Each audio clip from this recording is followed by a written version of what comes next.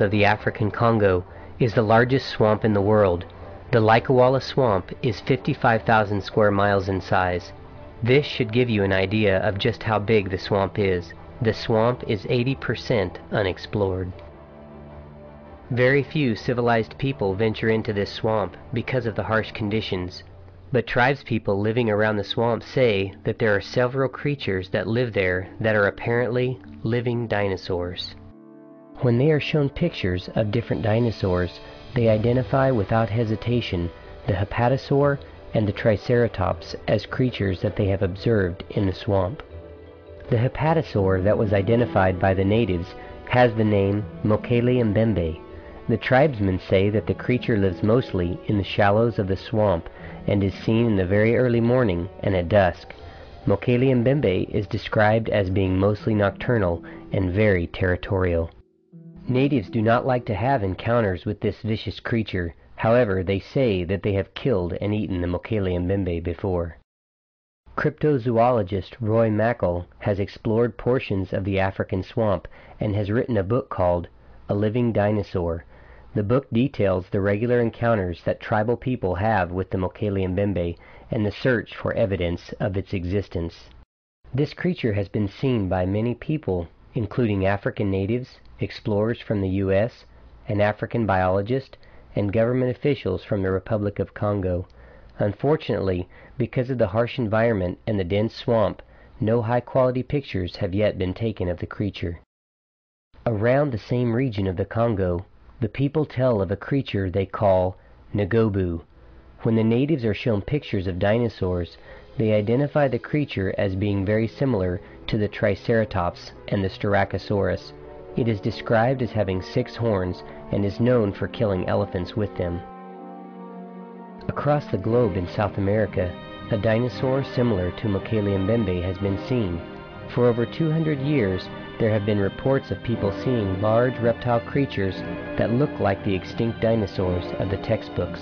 In 1907, Colonel Percy Fawcett of the British Army was sent to mark the boundary waters between Brazil and Peru.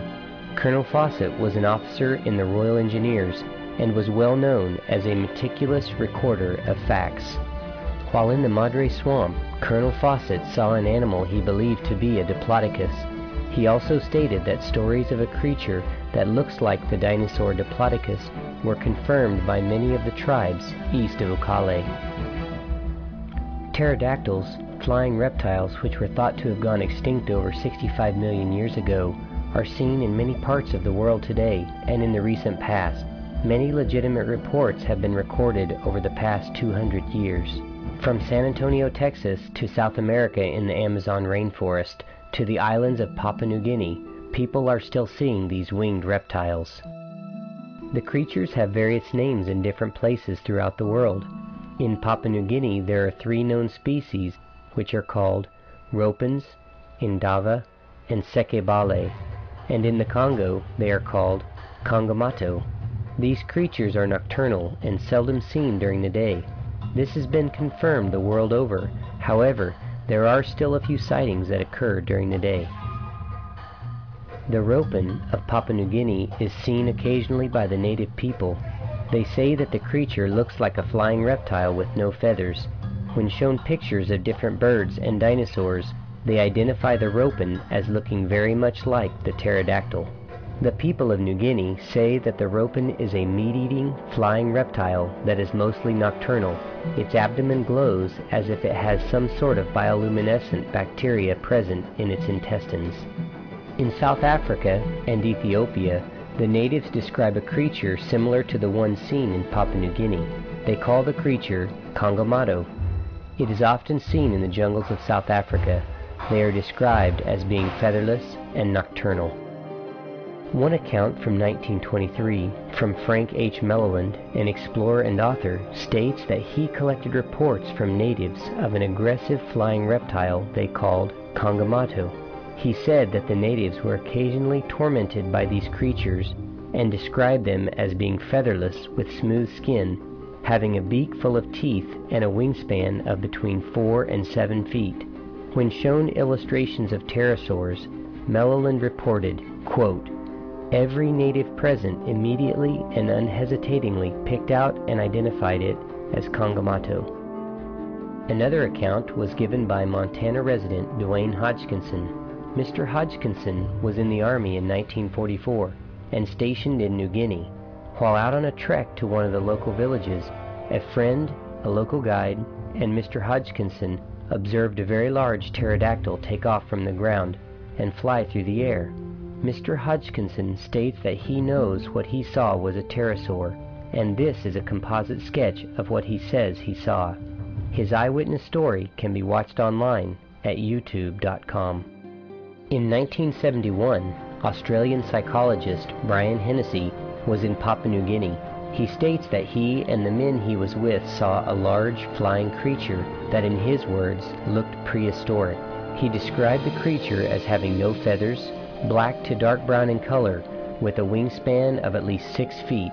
He states that it also had a very long tail. There are many eyewitness accounts given by native peoples from Africa and New Guinea, but there have also been eyewitness accounts from people all over the world who have seen very large pterosaur-like flying creatures. The states in the U.S. where reputable accounts have come from include Alaska, Texas, California, South Carolina, and Washington State.